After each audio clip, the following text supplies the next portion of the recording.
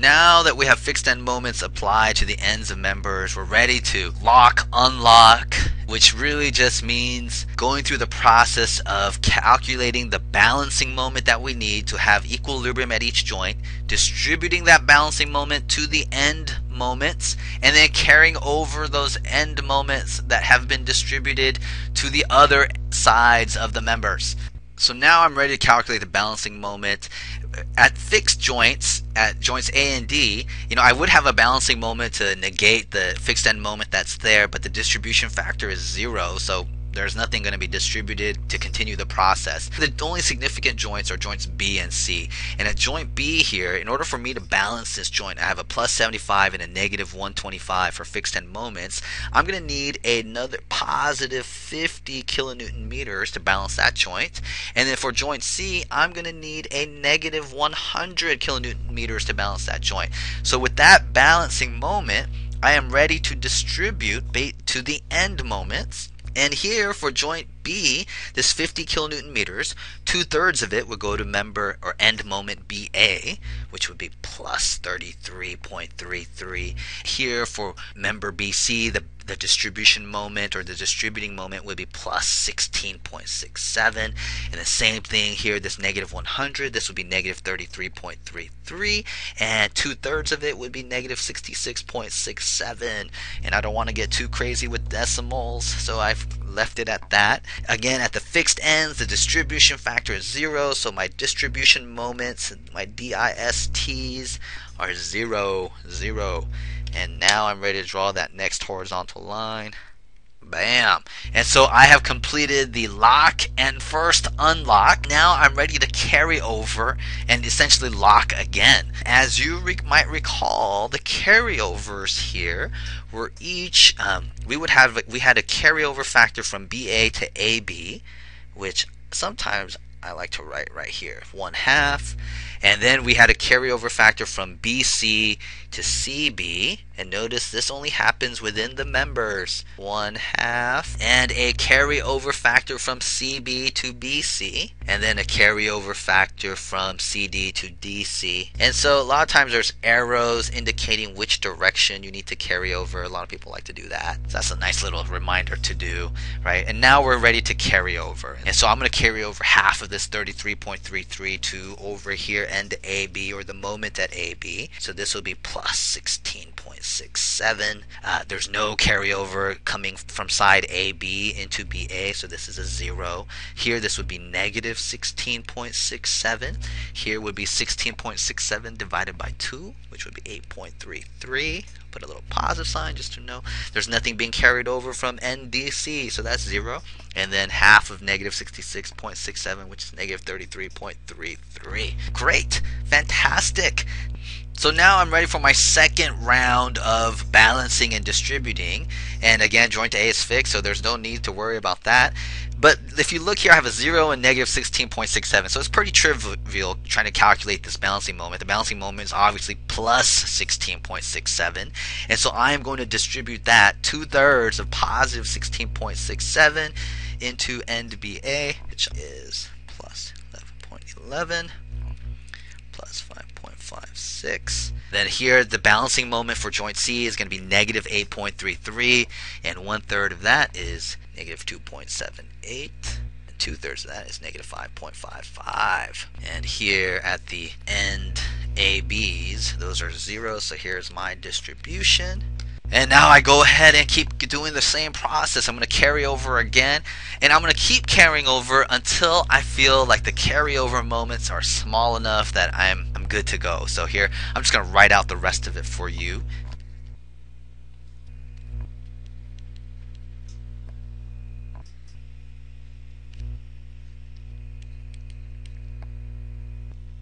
Alright, if I went further, my carryovers would be small, that I don't think it's really going to make too much of a difference in my end results. And so now I'm ready to calculate or just sum up my columns so that I will have my end moments. And so each of these totals, I'm just going to add up all the values in the column. My totals will be, my moment at end AB is negative 52.15, at end MBA be 120.71 positive, and the negative 120.71. And if you did everything right, if you total up this joint right here, this should total to 0 because these are the moments at the joint. This is 99.27, negative 99.27, and negative 12.12.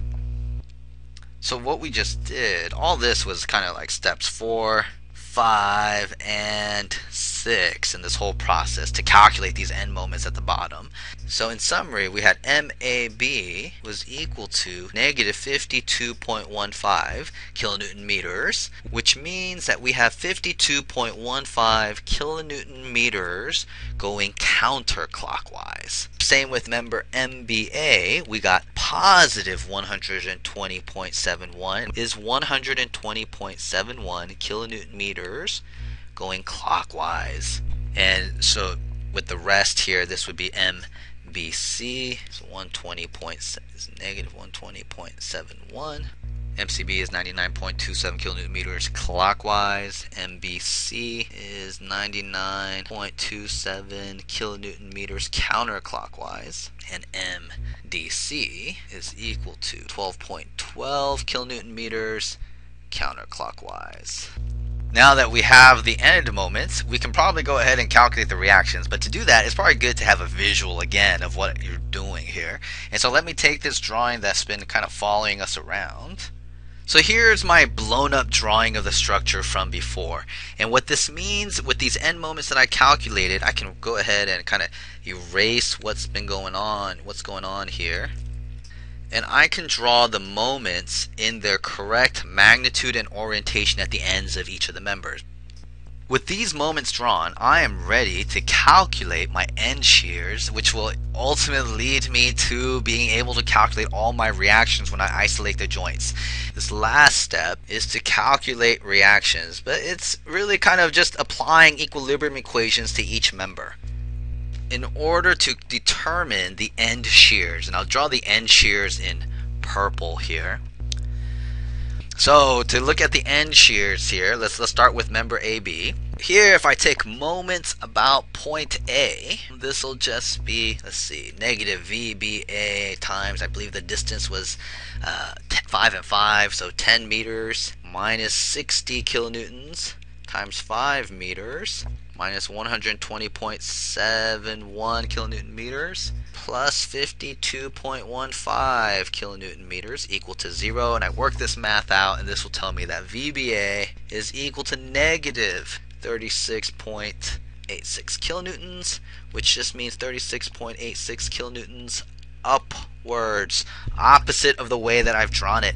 And then if I do sum of the forces in the vertical equal to 0, we'll just get that VAB minus 60 kilonewtons minus VBA equal to 0. And in this VBA, I'm going to substitute that negative 36.86 into here because my equilibrium equation reflects my drawing. If I work that math out, I will get that VAB, this vertical, is equal to 23.14 kilonewtons. And since I got a positive result, that means that that direction, the way I drew it, is good. So now if we just repeat that same equilibrium process for members BC and CD, here's what will happen.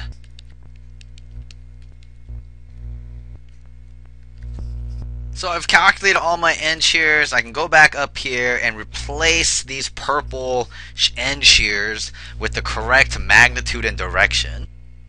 And it's important to note that all of these end shears and end moments are really internal end shears and end moments, and don't mess up the sign convention when you draw shear and moment diagrams later on. Let me go ahead and draw this out.